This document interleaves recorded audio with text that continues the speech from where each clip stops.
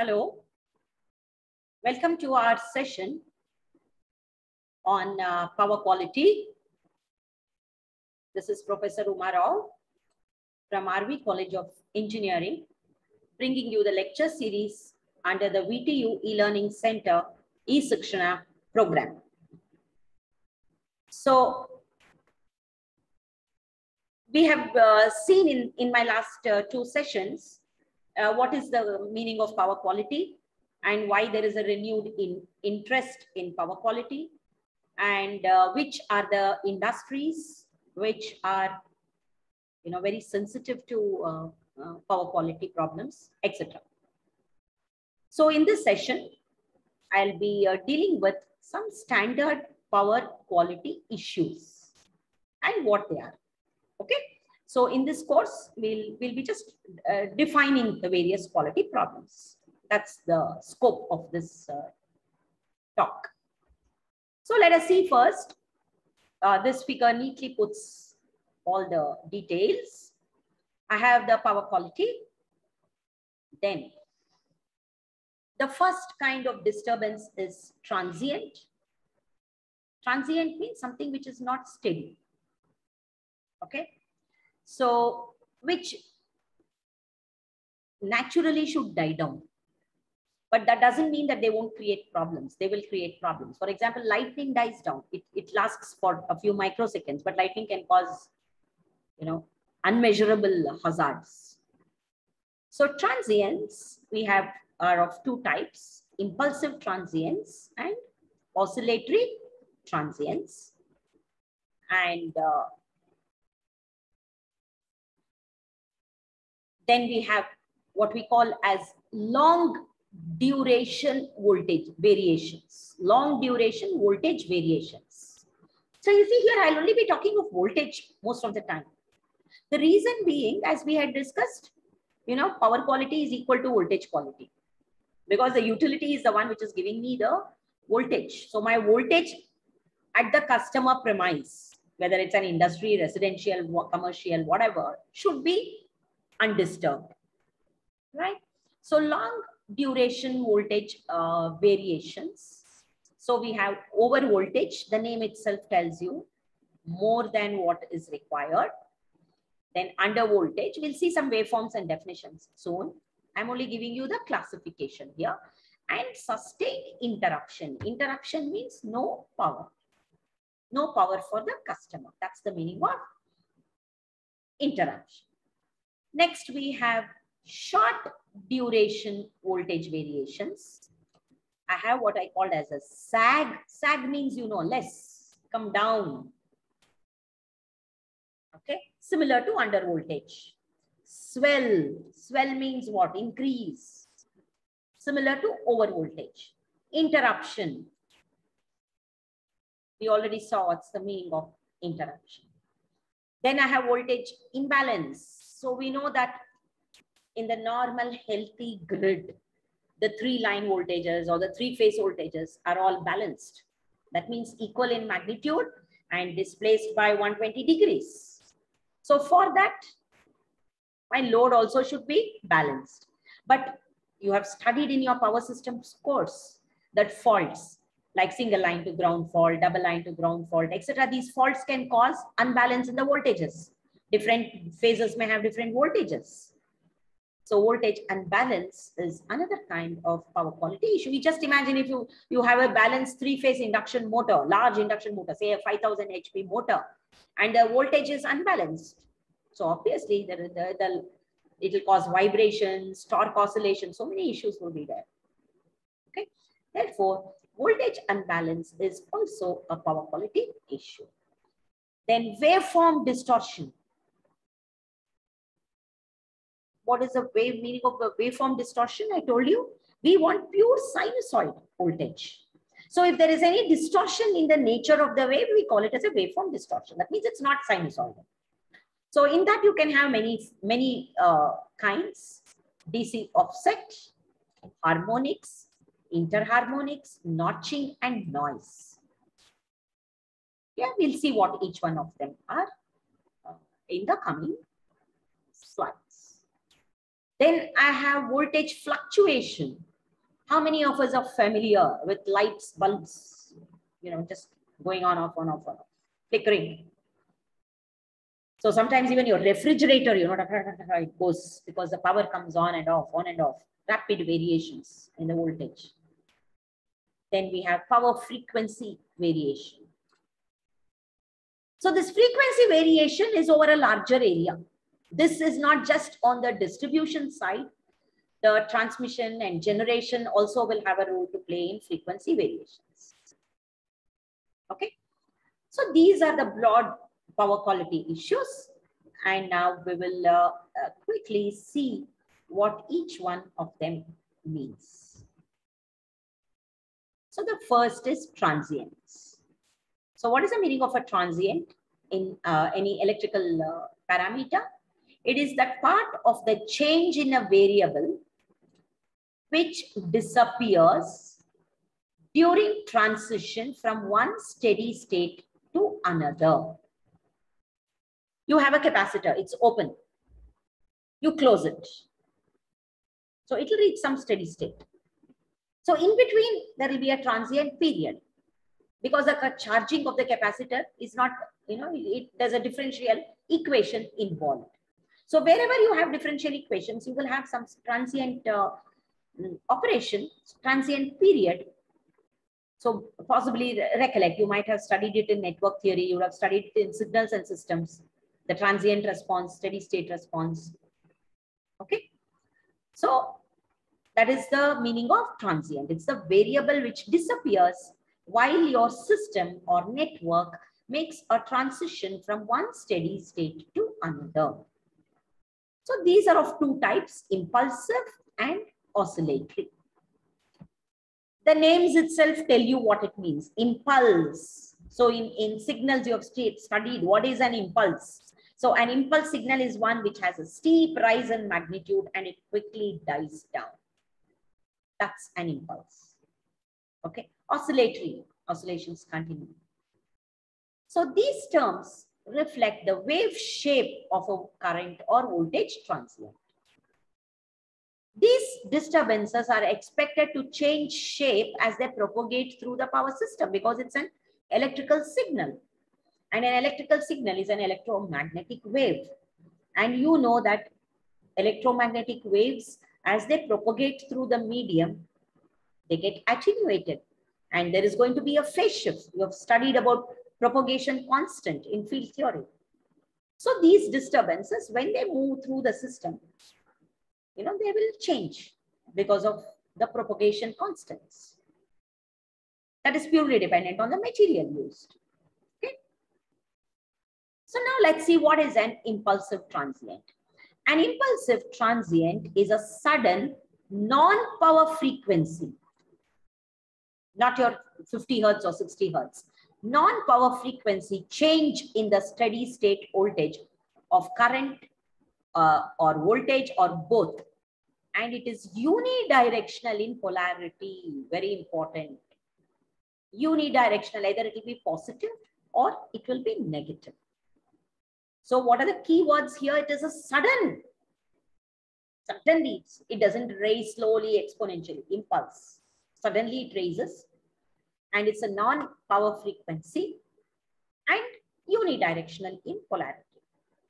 So how do I characterize it? So since it's a sudden, we characterize it by the rate of change of the rise and decay.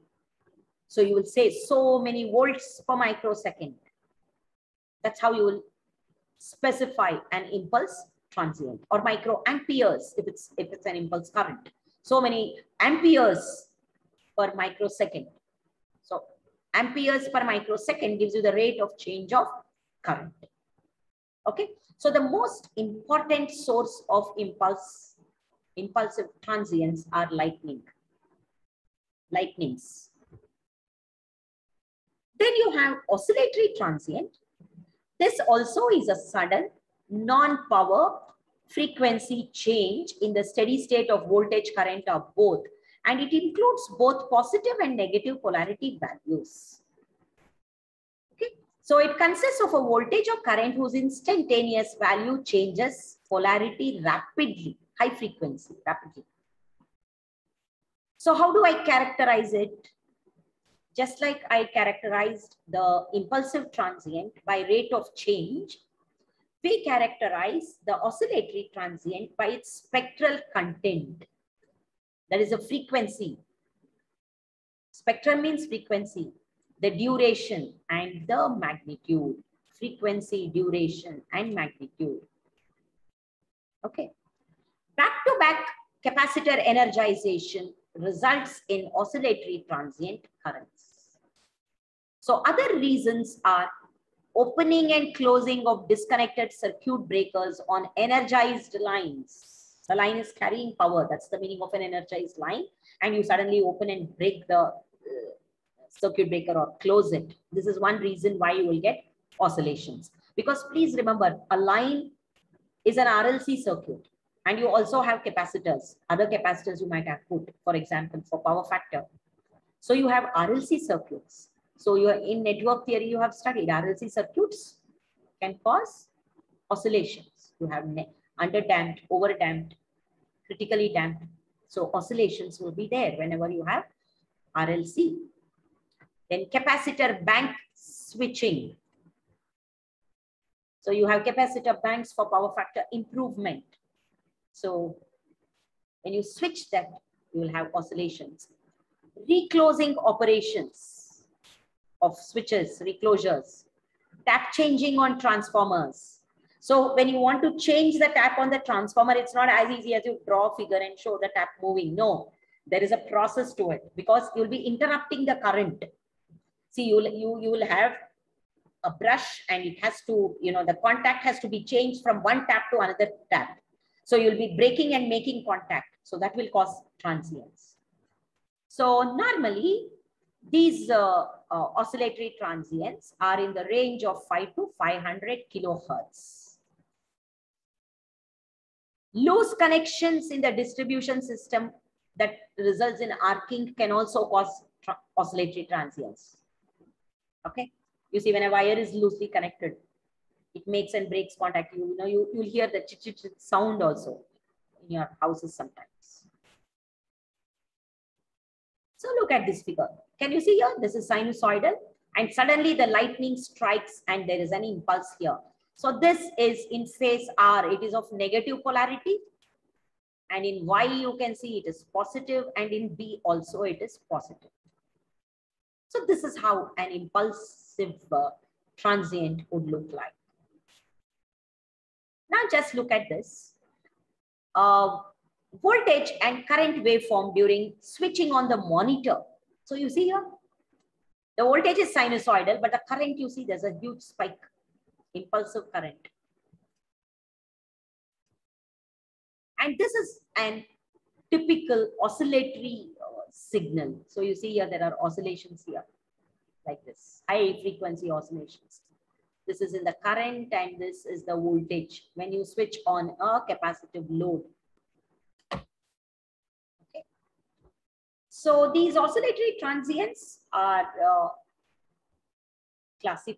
further classified into low frequency, medium frequency, and high frequency based on their spectral content. So the high frequencies last for a very short time. So they are around 0.5 to 5 megahertz. And they last for around 5 microseconds. And the medium frequency is between, this is most common. So your capacitor switching, etc., all these causes medium frequency oscillations. It is between 5 to 500 kilohertz and lasts for around 20 microseconds and can typically go up to 8 per unit. And low frequency is less than 5 kilohertz. For slightly higher duration from around 0.3 to 50 milliseconds and the magnitude can be up to 4 per unit. So I think you're clear about what is oscillatory transient. Next, I have long duration voltage variations. So when I want to talk of the voltage variation, here I'm talking of the magnitude. So we take the RMS value. So you know whatever is the RMS value, you know how to define it, right? So The long duration variations encompass RMS deviations at power frequencies. This is important. When I call it as a long duration, it is for longer than 1 minute. It has to last for more than 1 minute. Only then it is called as a long duration voltage variation. So this can be either over voltage or under voltage. They are generally not caused by system faults, but most by load variations and switching operations also. System faults are not the only reasons for over voltage and under voltage. So now let's come to the definition. So an over voltage is an increase in the RMS AC voltage to a value greater than 100% at the power frequency for duration longer than 1 minute. See here, there are so many things here. First, I am taking RMS value, number 1. Number 2, it has to be more than 110%. That means 1.1 per unit of the nominal value. Next, it is at power frequency. So you are taking the 50 Hertz or 60 Hertz component of the voltage. And duration is longer than 1 minute. So there are 4 parameters to define. The RMS value, 1.1 per unit, power frequency, and time greater than 1 minute. They are usually the result of load switching. So suddenly a large load is thrown off, voltage will shoot up. We have seen Ferranti effect, right? So, that is from the system side during low loads. So why is the load low? Some loads are removed, so the voltage will go up. And indirect tap setting on transformers. Incorrect. Transformer settings. Under voltage is the reverse. So it's a decrease in the RMS value to less than 90%. That is 0.9 per unit. Below, if it falls below 0.9 per unit, again at power frequency and for longer than 1 minute, we call that as an under voltage. So switching on a load. So when you switch on a load, it will cause an under voltage. Or you switch off a capacitor bank, it can cause an under voltage. So voltage, you remember, we had discussed capacitor banks are installed to improve the voltage. So when I remove the capacitor bank, obviously you can have an under voltage. And or voltage regulation equipment, they take some time to operate to bring back the voltage to its original value. So all this. So sustained periods of under voltage is called as a brownout. So now you see this is an under voltage. The voltage has reduced. Only thing is it should last for more than 1 minute. Here this is over voltage. This is impulsive over voltage. Okay. Next, sustained interruption. So when the supply voltage has 0 voltage, or we can say less than 10%, that is another definition is less than 10%. That is less than 0.1 per unit. For more than a minute, then we can consider it as a sustained interruption. So normally voltage interruptions are because some breaker opens. So there is a fault. The breaker would have reclosed 2 times or 3 times, and then it opens permanently. Then the power is cut off. Okay. So this has no relation to use of outage. Don't confuse the interruption with outage. Outage is done intentionally. This is an interruption. So you see here you have 0 power, 0 voltage. So these are the long duration voltage variations. Under voltage, over voltage, and interruption. Short duration. So short duration, they are caused by fault conditions, energization of large loads, which require high starting current motor. Imagine if you put on a 5000 HP motor, suddenly the voltage will drop and then it will pick up as the speed rises. Or intermittent loose connections in power wiring. So the fault can cause temporary drops or rises or interruptions. Okay. So the sag is similar to the under voltage. Same definitions, less than 90% at power frequency. Only thing is the duration is less than 1 minute. If it lasts for more than 1 minute, you call it as an under voltage. And Europe, they use the word dip. US, they use the word sag. Europe uses the word voltage dip to mean voltage sag. The name itself tells you sagging means coming down. So the power quality community has used sag for a long time. Sag is more commonly used. They could be caused by lightning strikes, ground faults. In fact, 80% of the power quality issues are because of improper grounding also. Energizing heavy loads, starting of large induction motors, and startup of equipment such as elevators, air conditioners, heating equipment, compressors, etc. So all these will cause a sag. So you see sag, very clear. Similar to under voltage. Swell is the reverse. For a duration of 0.5 cycles to 1 minute, to values greater than 110%, more than 1.1 per unit of the nominal value. So it includes the reasons of starting and stopping of heavy loads. Unsymmetrical faults will cause us dip in one phase and increase in another. Poorly regulated transformers. Voltage swell may lead to loss of production and damage of sensitive equipment. Okay. Next, voltage unbalance. It's also called as voltage imbalance. Both terms are used. How do I define it? Maximum deviation from the average of the three-phase voltages or currents divided by the average of the three-phase voltages or currents expressed in percent. So you find the average of the three phases and you find out which phase the deviation is maximum from the average as a percentage of the average value.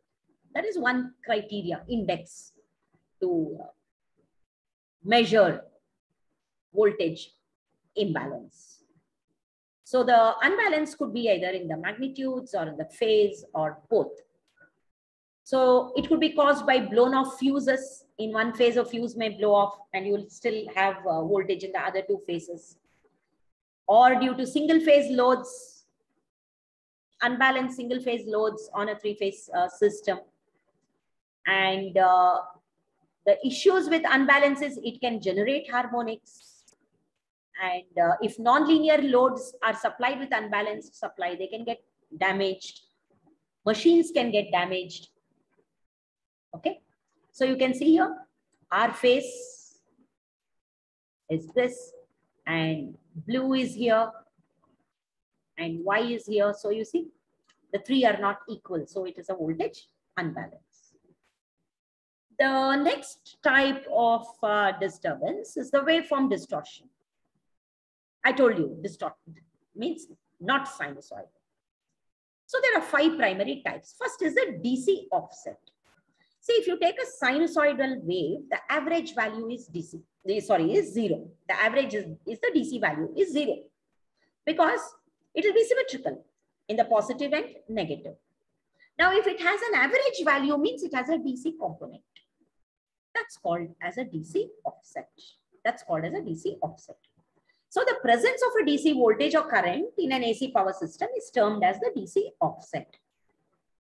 It can occur because of disturbances, geomagnetic disturbances, that is inherently in nature, or asymmetry of power converters. We discussed that power converters are extensively used today in modern drives. Low frequency magnetic fields below 5 Hertz associated with solar flares, all these can cause a DC offset. So the slowly varying field induces low frequency current in long transmission lines. And when these currents, that is due to these solar flares, the 5 Hertz signals, when they pass through the transformers, they saturate.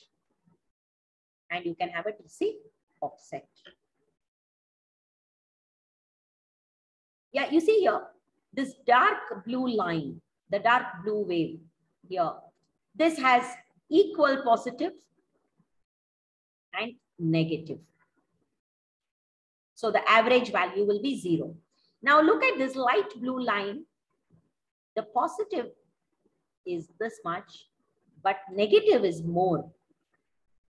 So can you see it?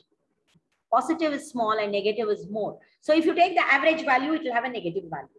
This is how a DC offset would look like. So the problem with DC is it may saturate the transformer cores, and any other reactors you have in the network may get saturated.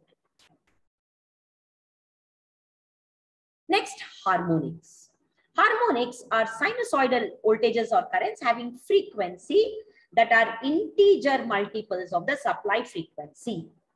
So in India, it is 50 Hertz means multiples of 50 Hertz, 100, 150, 200, 250, and so on. So your Fourier transforms is an excellent method to extract the frequency spectrum of any signal, right? So the harmonic distortion levels are described by a quantity called as the total harmonic distortion. I'm sure you would have studied this in power electronics or in even basic electronics. So it is the ratio of the total harmonic RMS voltage as a percentage of the fundamental. Okay, or current, that is a total harmonic distortion.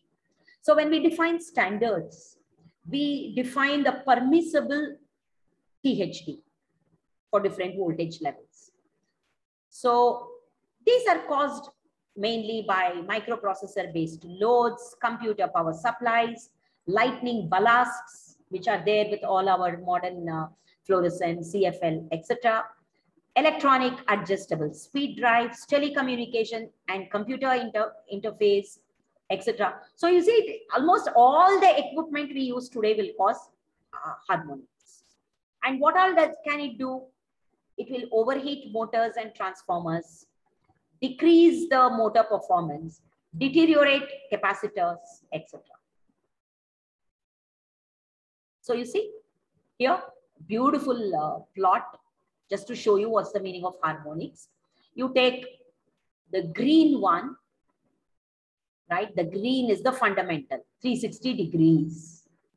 Now you take the red. So if you take the red, so in one cycle the green makes, this red signal has made 5 cycles. So it is the 5th harmonic.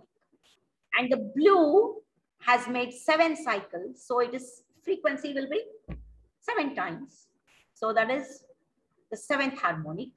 Now when I add all the 3, I get this yellow one, this. So you see, actually this yellow is what you will observe. You won't be seeing this green, red and blue is not visible to you. Yellow color one you see is the actual current. Now the green, blue and red is what I split. It's a transformation I do and I pick up. Okay, in this signal, these are the frequencies. These are the magnitudes. You can do that using Fourier coefficients. So almost majority of modern loads cause harmonics, and majority of the modern loads are also sensitive to harmonics. They get damaged also in the presence of harmonics. Next we have notching. This is also called as commutations. So if you have any converter like a rectifier or an inverter, you know, the switches turn on and off based on a switching pattern. So whenever it happens, the small glitch will occur when the current is commuted from one phase to another phase. That is called as notching. So can you see here? You can see here these glitches, small glitches. This is because the current shifts from one switch to other. This is called as notching. Okay, it's caused by converters, rectifiers, SMPers, etc. It may stress the insulation and cause heating in machines, and can cause at times maloperation of other equipment. But it's an inherent part of electronic switching. Then the other waveform distortion is interharmonics. That means we saw harmonics. Harmonics have a frequency which is a multiple of the power frequency. These are non-integer multiples. Non-integer multiples. So if you have a 50 hertz power frequency, 75 hertz is an interharmonic. Okay. The main sources are frequency converters and cycloconverters, induction furnaces, and arcing devices. Finally, noise. Any unwanted electric signal with a spectrum of more, content less than 200 kilohertz superimposed on power system is called as noise. This is how it would happen. Very difficult to quantify it or specify it. We beautifully quantified so many parameters. What is the meaning of harmonic? What's the meaning of interharmonic? Well, but I can't quantify noise. I can't give a proper definition. All right. So the cause of electric noise is due to radars and radio coupling, arcing devices, converters, switching circuits, so many things. All of them produce noise in neighboring equipment due to electromagnetic disturbances. And this noise can interfere with the communication system and at times also damage sensitive equipment.